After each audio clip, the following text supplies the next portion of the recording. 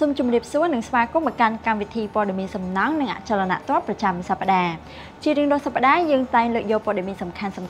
ពាក់ព័ន្ធទៅនឹងវិស័យសំណង់និងអចលនទ្រព្យនៅកម្ពុជាជូនលោកអ្នកនាងទស្សនាដូច្នេះកុំឲ្យខាតពេលយូរសូមអញ្ជើញទៅទស្សនាមេតិការព័ត៌មានដូចតទៅសម្ដេចហ៊ុនសែនបដិញ្ញាប្រែក្លាយខេត្តព្រះសីហនុទៅជាតំបន់សេដ្ឋកិច្ចពិសេសដ៏សំខាន់បំផុតការបិទល្បែងអនឡាញធ្វើឲ្យធ្លាក់ចុះសកម្មភាពអចលនទ្រព្យក្នុងខេត្តព្រះសីហនុក៏ប៉ុន្តែឱកាសថ្មីនឹងកើតឡើងរដ្ឋាភិបាលអនុម័តគម្រោងឧទ្យានវប្បធម៌កម្ពុជាចិនក្នុងខេត្តសៀមរាបខេត្តកំពង់ស្ពឺកំពុងរៀបចំដីជាច្រើនហិកតាសាងសង់ស្តារថ្មីត្រៀមសម្រាប់ស៊ីហ្គេមតើក្រែនភ្នំពេញនឹងប្រែមុខមាត់ទៅជាយ៉ាងណាក្រោយការលក់ឲ្យក្រុមហ៊ុនជីម៉ុងសហការឧបត្ថម្ភដោយ ISI Palm ជាប់ធុនជានិរន្តរ៍ Color បរិក្ខារដែលមានមុខងារនិងការរចនាដ៏ល្អឥតខ្ចោះ Polygon ទៅយកអ៊ុត PPR សម្រាប់ទឹកក្តៅនិងទឹកត្រជាក់ Redcon Red Mix ការពារជំរាបទឹកពីសហរដ្ឋអាមេរិកសម្ដេចហ៊ុនសែនបដិញ្ញាប្រែក្លាយខេត្តព្រះសីហនុទៅជាតំបន់សេដ្ឋកិច្ចពិសេសដ៏សំខាន់បំផុតសម្ដេចតេជោហ៊ុនសែននាយករដ្ឋមន្ត្រីកម្ពុជាបានបដិញ្ញាប្រែក្លាយខេត្តព្រះសីហនុឲ្យទៅជាតំបន់សេដ្ឋកិច្ចពិសេសដ៏សំខាន់បំផុតរបស់កម្ពុជាដែលចាំបាច់ត្រូវមានការយកចិត្តទុកដាក់យ៉ាងខ្លាំងទៅលើការអភិវឌ្ឍហេដ្ឋារចនាសម្ព័ន្ធសំខាន់ៗ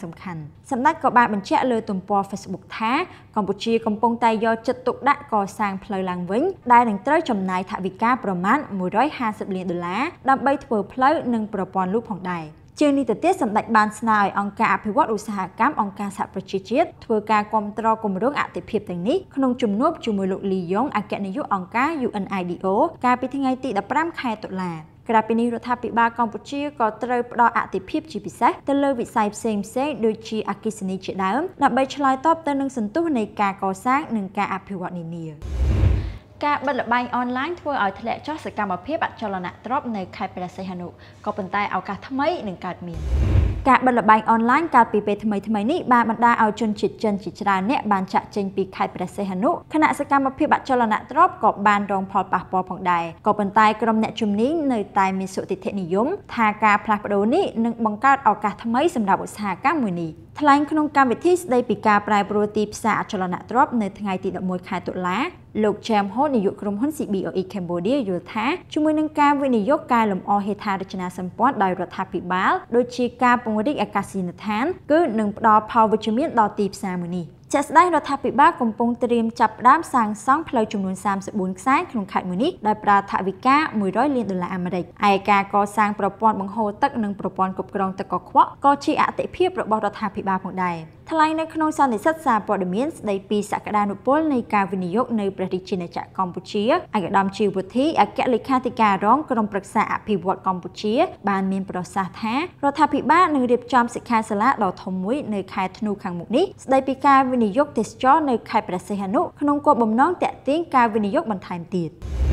រដ្ឋាភិបាលអនុម័តគម្រោងឧទ្យានវប្បធម៌កម្ពុជាចិននៅក្នុងខេត្តសៀមរាបក្រុមប្រឹក្សាអភិវឌ្ឍកម្ពុជាបានស្វាគមន៍អនុញ្ញាតគម្រោងបង្កើតឧទ្យានវប្បធម៌កម្ពុជាចិនដែលមានទីតាំងស្ថិតក្នុងខេត្តសៀមរាបតាមការចុះផ្សាយរបស់ CDC ក្រុមហ៊ុនអង្គរ International Culture Investment and Development Co Ltd និងបោះទុនវិនិយោគគម្រោងឧទ្យានវប្បធម៌នេះចំនួន27កណ្ដកសញ្ញា$5 លានអាមេរិកនិងបង្កើតការងារបានប្រមាណ213កន្លែងវានឹងក្លាយជាបណ្ដុំនៃតំបន់ទេសចរបែបវប្បធម៌រួមមានរោងមហោស្រពញញឹមអង្គរសារមន្ទីរចៅដាគន់មជ្ឈមណ្ឌលវប្បធម៌សម័យចិនឡាមជ្ឈមណ្ឌលផ្លាស់ប្ដូរវប្បធម៌កម្ពុជាចិនមជ្ឈមណ្ឌលពិព័រណ៍ផលិតផលវប្បធម៌និងភោជនីយដ្ឋានជាដើមគួររំលឹកថាកាលពីខែសីហាឆ្នាំ2018ក្រុមហ៊ុនចិន Yunnan Cultural Industry Investment Holding Group បានប្រកាសការសាងសង់គម្រោងនេះលើផ្ទៃដីសរុប3កណ្ដកសញ្ញា3ហិកតានិងរំពឹងថានឹងបញ្ចប់នៅឆ្នាំ2020ខេត្តកំពង់ស្ពឺកំពុងរៀបចំដីជាច្រើនហិកតាសម្រាប់សាងសង់ស្តារថ្មីត្រៀមសម្រាប់ស៊ីហ្គេមខេត្តកំពង់ស្ពឺបាននឹងកំពុងរៀបចំដីជាច្រើនហិកតាដើម្បីសាងសង់ស្តារថ្មីត្រៀមសម្រាប់ការប្រកួតកីឡាអាស៊ីអាគ្នេយ៍ SEA Games លើកទី32ក្នុងឆ្នាំ2023នេះបើតាមការបញ្ជាក់របស់អភិបាលខេត្តផ្ទាល់ឯកឧត្តមវីសំណាងអភិបាលខេត្តកំពង់ស្ពឺកាលពីថ្ងៃទី9ខែតុលាបានបញ្ជាក់ថាបច្ចុប្បន្នក្រុមការងារបាននឹងកំពុងចាប់ផ្ដើមដំណើរការសាងសង់ស្តាតនៅលើផ្ទៃដីទំហំប្រមាណជា4ហិកតាគួរបញ្ជាក់ថាកម្ពុជាបាននឹងកំពុងរៀបចំសាងសង់ហេដ្ឋារចនាសម្ព័ន្ធជាច្រើនសម្រាប់ត្រៀមប្រកួតកីឡាអាស៊ីអាគ្នេយ៍តួយ៉ាងមានដូចជាពហុកីឡាដ្ឋានជាតិមរតកតេជោដ៏ធំស្កឹមស្កៃតម្លៃ$160 លានអាមេរិកអាងហែទឹកនៅស្រុកកោះធំគម្រោងរថភ្លើងស្វ័យប្រវត្តិ AGT និងអាង ហេតុទឹកខ្នាតអន្តរជាតិនៅខេត្តបាត់ដំបងជាដើមតើក្រែនភ្នំពេញនឹងប្រែមុខមាត់ទៅជាយ៉ាងណាក្រោយការលក់ឲ្យក្រុមហ៊ុនជីបម៉ុង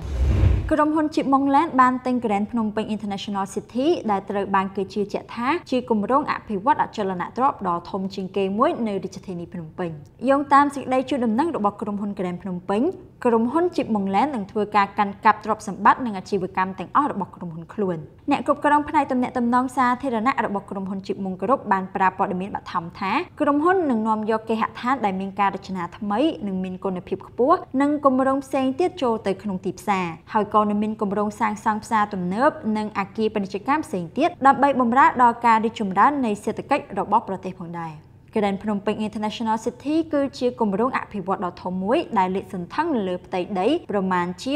260ហិកតាក្នុងខណ្ឌសែនសុខ